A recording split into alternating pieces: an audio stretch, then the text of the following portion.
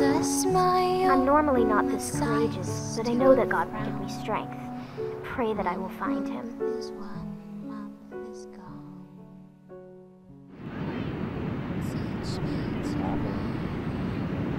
Do you believe in God, Bruce?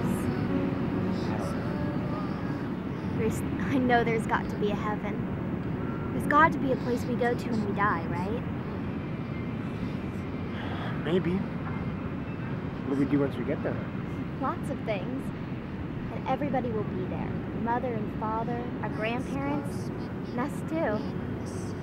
We'll all be one happy family. Together for eternity, right?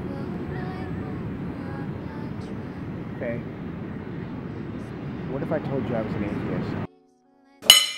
Atheist? What do you mean you're an atheist? I don't believe in God. No, it means I didn't raise you right. We need to start going to church every week.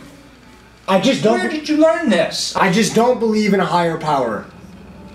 So all of a sudden there's no God? All of a sudden God doesn't exist? It's not all of a sudden, Dad. A lot can happen in 4 years of college. You're living under my house and under my rules. You're a Christian and you love God like the rest of us. It's my own decision, Dad. I choose what to believe in, not you. No, God has a place for non-believers. I wouldn't want to look down from heaven and see you suffering for an eternity. Okay! No, it isn't okay. I'm not a little kid anymore, Dad. The threat of hell doesn't scare me anymore. It should! And guess what? If you're not a Christian anymore, no Christmas, no presents. This dinner is over. You can thank yourself for that. Dad, please! No. In fact, if you're not a Christian anymore, get out. I don't want a non-Christian living in my house anymore. Fine, I'll leave you. I believe that just because I don't believe what you believe in.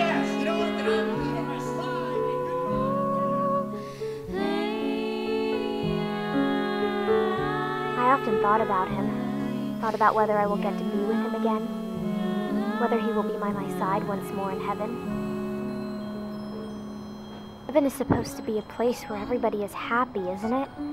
How could I be completely happy living with my brother's absence in heaven? That heathen. He still has the nerve to write this family. There's no room in this family for sinners. How can anyone think they would be happy eternally, knowing that a piece of them they cherish will be missing forever?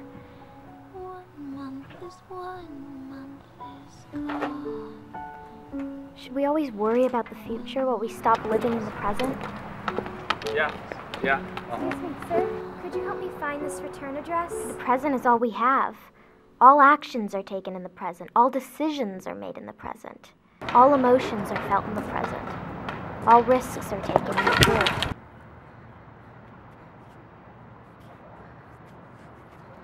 To not live in the present is to not live at all.